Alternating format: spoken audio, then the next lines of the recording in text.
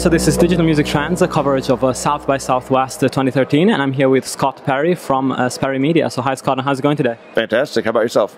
Great, thank you. Yeah, so let's talk about Sperry Media first. You guys just celebrated your 11th anniversary, so it's quite a landmark for a company that works in this space. And how did you guys start out, and what do you guys do? Yeah, Sperry Media does marketing, promotions, consulting for film studios, TV networks, record labels, and tech startups in the LA area.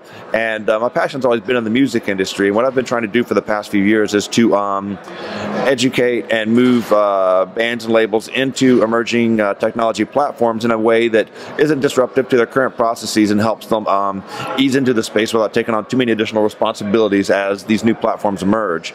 You know, whether it's MySpace, Facebook, Tumblr, Pinterest, Twitter, Instagram, Cinemagram, Vidi, whatever it may be. Yeah. You know, there's a time to at least establish your name early on and claim your name before it gets big. Yeah. But then after a while, you kind of have to wait to see what happens where and where the audience is going to go with it before you devote yourself full time to those spaces. So I help a lot of my clients navigate that without having to take on too much too soon. Yeah, of course. And of course when you started, probably MySpace was a big thing to look after, and so that must have evolved incredibly since then, and it's really coming into its own now with services like Instagram and Pinterest and all that router thing. And there's Your Turn as well that just came out that kind of rides on that. Yeah, Your Turn just came out. I got a beta invitation I think at the end of last week, so I haven't had time to download it and test it to see how it works, because obviously I've been here for all this. Yeah, sure. But I'm encouraged by what we can do with images and how we can use that to communicate with fans without overwhelming them with too much stuff. And the best thing about the new trends in social visual,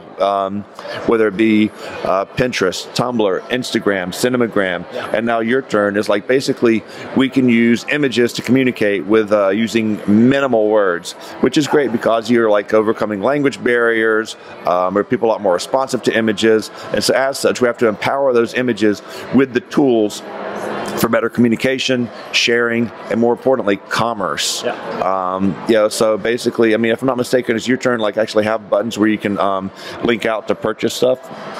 You can integrate all sorts of things into it, it's kind of drag and drop interface, so there's a lot of stuff you can do. There's going to be a lot of that moving forward, where a lot of people are taking images and placing pins on top of them where you can add links to other stuff. Yeah. And that's a very exciting trend. Who's going to win that space? It's where not even the game hasn't even started yet. Yeah. But we're going to see a lot of that going on in the next 18 months, where the image itself has already been a primary tool for communication, but now it's going to be delivering a lot more links and messages to other things, whether it's commerce, whether it's articles, whether it's music videos, and people can share those images, and inside the image itself are multiple links to multiple properties that expand the story people want to go to it, or they can just look at a pretty picture and just be happy with that. So, sure. And of course, you talk about visual hashtags, and you wrote a white paper that I would recommend everyone to go and download. I'll put a link up in the show notes of this video, and you talk about visual hashtag, which is an interesting concept, because of course people think of hashtags as just a piece of text. And so how do you define a visual hashtag in a way that it's searchable as far as metadata and everything else goes? Well, the thing is, I mean, the music industry's totally missed the boat on hashtags. I mean, they've been misunderstood, or they've been used primarily as a short-term trending topic and a way to gather audiences, especially around TV shows and events and sporting events and whatnot. But the music industry itself has not used hashtags to their fullest potential to bring audiences together, to share those experiences, to find content under a common search term within the social space, and then have a means of archiving, curating, repurposing that content. Say, for instance, Madonna will play a show, 20,000 people a night. People will post all these pictures, but she has no immediate access to that stuff. I mean, Facebook is a closed environment, so hashtags don't work. Twitter, well, that's great, but if you don't establish a hashtag, then how are you going to know how to tag it or post it? Instagram, it's hashtag based, but at the same time, not only do you have to collect all this stuff, you have to figure out what to do with it, but then respect the rights of the people that took the pictures. I mean, you have, the person who took the picture owns the rights to the picture. If you took a picture of somebody else, then you have model release. But then again, if you're at a concert, if you're at an event, I mean, you're kind of there to see that show. So at some point, the artist or entity putting on that event should have some rights to use that for promotional, maybe commercial purposes. But we need to establish those guidelines in order to allow that to happen, that respects the person that took the picture, that respects the person that's in the picture, but also respects the people that put on the show itself. And that's kind of an interesting and in a way controversial thought of who owns the copyright of those pictures. Of course, the law would state that the pictures are owned by the person that takes them. On the other hand, there are so many disclosures at the back of the tickets these days that it would be feasible to think that at some point they would add a disclosure whereby any picture that you made public online that where of that concert then could be used as well by the artist. There should be some basic language within a show that says, any images, any still or moving images taken during this event become the shared property of, promoter, venue owner, manager, label, artist, in perpetuity across all formats in the universe, whatever the legal terminology is. But what's even crazier is what I've been focusing on right now is all this 1.0 stuff, where it's you take a picture, you manually tag it, so that at some point we've got a database that's large enough they can do smart tagging automatically. I mean, your phone can tell you when you took the picture. Your phone can tell you where you took the picture, and that's already embedded into the metadata within the picture itself. But there's still stuff that needs to be associated with that for other search functionality. Yeah. What's happening is you're getting a lot of location-based services like Banjo right now that can actually pull up images based on based on events, automatically. So you just pull up the Banjo app and boom, all of a sudden you can see all the pictures from last night's Alicia Keys concert across multiple platforms. You can see pictures from last night's basketball games across multiple platforms. And it's going to be a great tool moving forward. I just got introduced to the new version of Banjo last night, so I'm going to dig into that to see where it goes and how to make the use of that. But again, the game hasn't even begun. But all of a sudden it's you've got a way of embedding links into pictures to create more commerce capability across, when things are shared with friends. But then you also have location-based apps that can pull pictures across multiple platforms that are tagged with the time and the place. So you might not even have to go through the whole process of tagging it in the future. But right now, we don't even have that, and we need those kind of things. Yeah, of course. And one of the challenges is that, of course, a service like Banjo it is a third-party service, and the problem, I guess, is that for mainstream users to actually start enjoying seeing everything together, or of an event or anything like that, you would need a major service to actually introduce that as a feature within their app. I mean, I don't know whether a third party is going to really take off on the mainstream. What are your thoughts on that? Well, I mean, basically, it's if somebody's built an app that's made my life easier to enjoy an experience or enhance an experience, if I'm not at last night's Matchbox 20 show, I'd like to see what's going on. If I were a fan of the band, if we're not at Alicia Keys' concert, I'd want to see what's going on.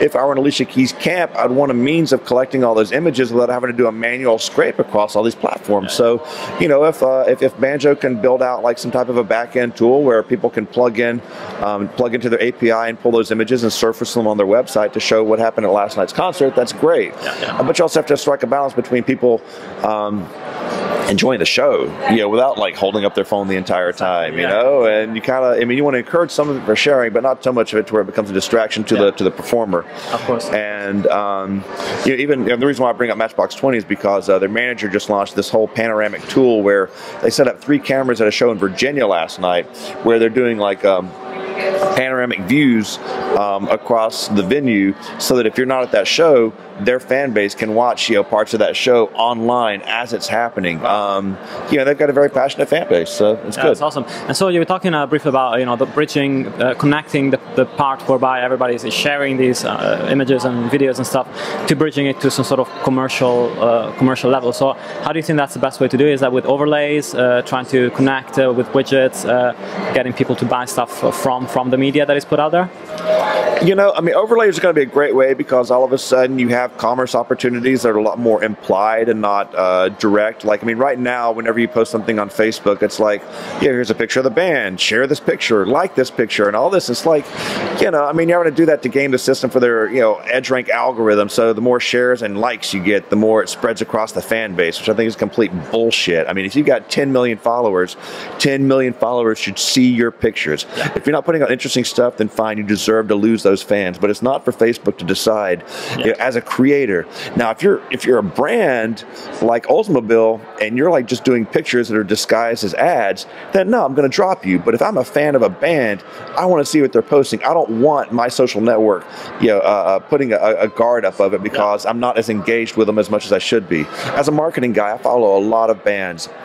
I do not engage with bands. I'm following them for marketing purposes. But because I'm not engaged with them, sharing, liking, or whatever it is they want, they drop out of my stream immediately. Yeah. And so I think that Facebook acting as a gatekeeper for people that are creating legitimate content that fuels their traffic is really hurting them more than it is the bands. Yes. But yeah, so I mean, long story short, having a means of overlaying commerce opportunities without having to beg for that sale is going to make a big difference. Same thing with YouTube. I mean, like, YouTube's great when you can get, I think it's like, what, $5,000 in a shared ad revenue per million views, which is awesome. And of course, YouTube is the #1 platform right now for music consumption. But at those levels, I mean, you're talking about maybe half a cent per view, whatever it may be. And we need to up that. So hopefully, I haven't talked directly to anybody at YouTube, but hopefully they're making a more robust system to where publishers, creators can have more obvious commerce opportunities within the ecosystem. I mean, like right now, you find a video on YouTube on your browser. There are links to purchase stuff below the video. If you're watching it on your phone, then all of a sudden you have to click the little I button for information and hope that you can find stuff. And when you do find it, you hope that the commerce link is actually enabled for mobile purchasing, which most of them are not. They're more robust sites that are best viewed on a desktop browser. And that's something we have to change, because people are realizing ad revenue is nice, publishing revenue is nice, but merchandise revenue is much nicer. And so anything you can do, whether it's like selling t-shirts directly to fans, posters, or even just getting affiliate revenue with Amazon links beyond that's awesome.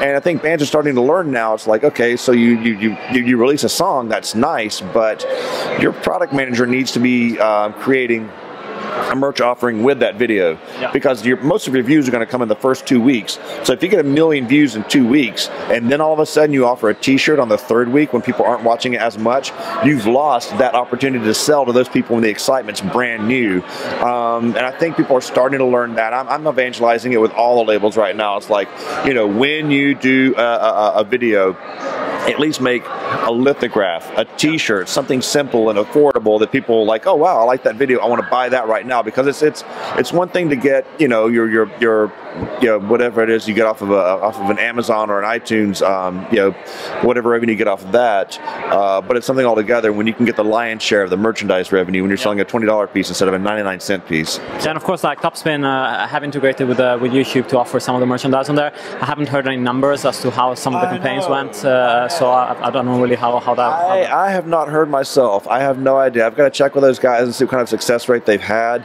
I do like the fact they've pushed the envelope a little bit to get those merch offerings closer to the entertainment offering, but I have not seen any articles or pressed the guys internally to ask them exactly what type of success rates they had. So it's so crucial to get more merch revenue on top of digital sales. Yeah, sure. And how do you recommend your clients? Well, what do you recommend your clients when, if and when something like, for example, Bauer's Harlem Shake happens, and he made the choice, like Sai, to allow for people to do whatever they wanted with the track, and he still gets all the publishing revenues from, and some affiliate from having the track on the videos, which probably makes him more money than his own video. So how would you recommend people deal with that? Maybe if they're not so on board with the fact that other people are appropriating their content. That's a high-level decision that I've had no input in with any of the gatekeepers associated with any of that stuff. But obviously, what's happening now is there is a whole ecosystem being built around covers, and there's an article on the Wall Street Journal about a month ago that showed new Maroon 5 video had 5 million views of the Maroon 5 video, but then the aggregate numbers of views that they had for the cover were 4.9 million. So all of a sudden, it's like, as the creator, Maroon 5 can go in and claim those, claim that traffic, claim that advertising money, but also claim the publishing on the publishing side. Now, because the covers, the label doesn't get that because the label owns the master only, but the publisher can come in and claim the money for that, for the performances.